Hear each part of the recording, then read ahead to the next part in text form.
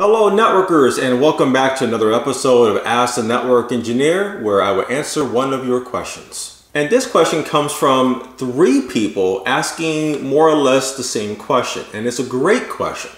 So the first user is Tao Li, and he asks, "This channel has helped me greatly in my journey to become an engineer. Thanks for all of the insightful information. My question is, what are some of the most valuable skill sets as an engineer? Is there any area that is more valuable than another, like routing, switching, security, data center, and voice?" Another user named Libran Guy 01, I hope I pronounced that correctly. He said, "Hey Michael, bought your Ultimate Training Collection and loving it as I go through the various technology videos. I already have a CCIE in voice with some years of experience. Congratulations, by the way.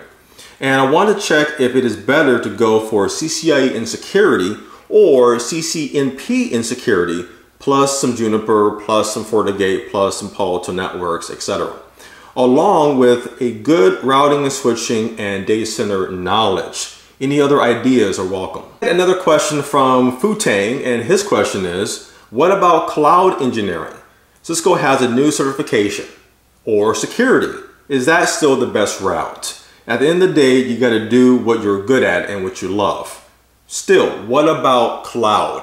So the main question asked is, what is more valuable as a specialization or as an expertise? Is it routing and switching?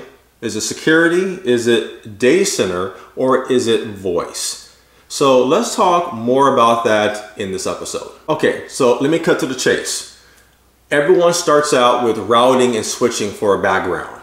And when I talk about routing, I'm talking about the IGP routing protocol, specifically OSPF and EIGRP. You have to master that. In terms of EGP, we're talking about BGP, the external routing protocol that connects with several ISP networks for advertising the networks that you may have to other networks on the internet itself. You have to master that.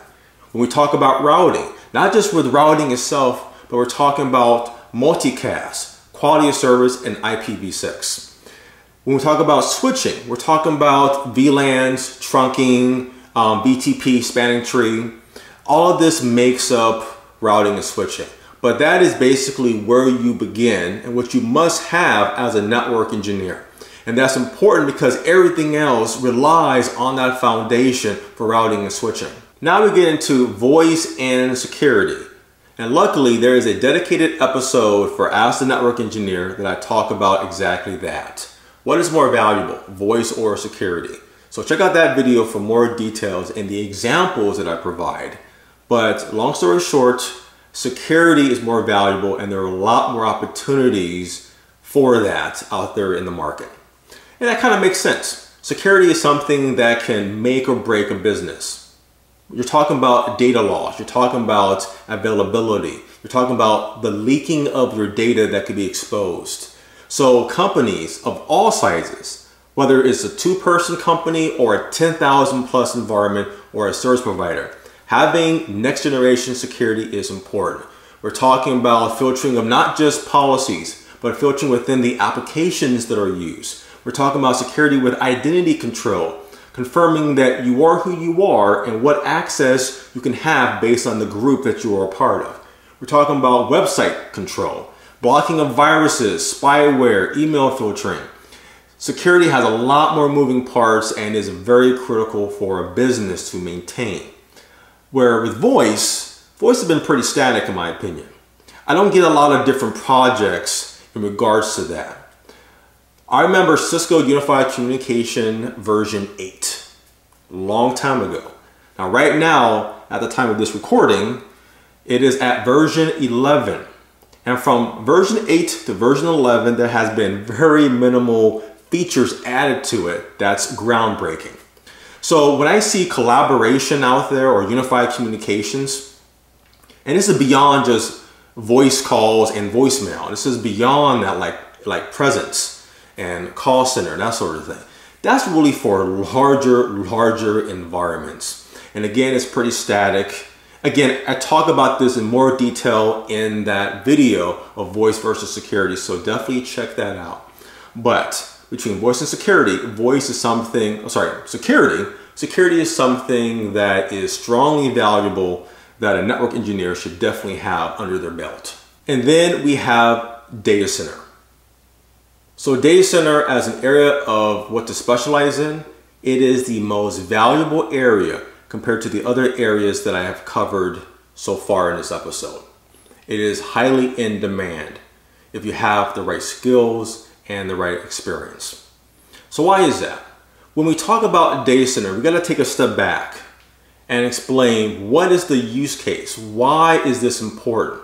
Well, from a user perspective or from a company perspective, there's two words: cloud computing. Cloud computing that can allow companies to move their services, their applications from their own network, from their data center, and push it up to the cloud, to the internet, to some other company that can manage all of the maintenance, the updates, the patching, the power, the cooling, cabling, and so forth. They would manage all of that, and they can allow a company to stay focused and to build their business. These are conversations that business owners, management likes to hear. Saving money, how can they grow their business, return on investments, that sort of thing. So that's basically what cloud computing is providing companies. And I've been a big part of that for a lot of my own clients. They are basically needing assistance of moving their infrastructure up to the cloud. When we talk about things like software as a service, a SaaS, or infrastructure as a service, that's all part of a cloud computing environment. When we talk about various companies out there, like Amazon Web Services, there is Dropbox, for example, there is Office 365. This is part of a cloud computing providers that are offering these type of services to companies that do not need to have these servers on premise at their location. But guess what? Cloud computing is just a fancy word that we tell business owners or marketing or people to understand what this stuff means. But a cloud computing environment, it is all based on a data center environment.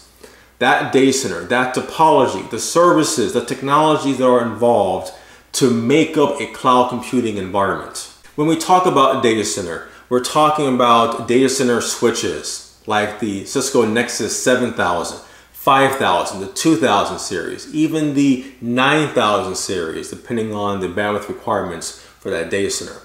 And speaking of bandwidth, we're talking about not just 10 gig Ethernet, but 40 gig and 100 gig Ethernet for these environments. Remember, this is a hosted cloud providing environment that will be basically providing services, network connectivity for thousands of potential clients that are using them for cloud services.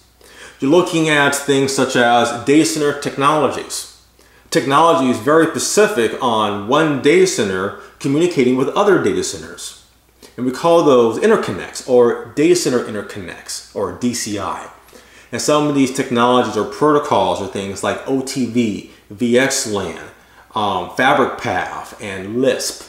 Those are type of protocols used for enhancing the capability or extending network services like VLANs between the different data centers that exist. And of course, there is a lot of job opportunities out there when it comes to being a data center engineer or a data center architect.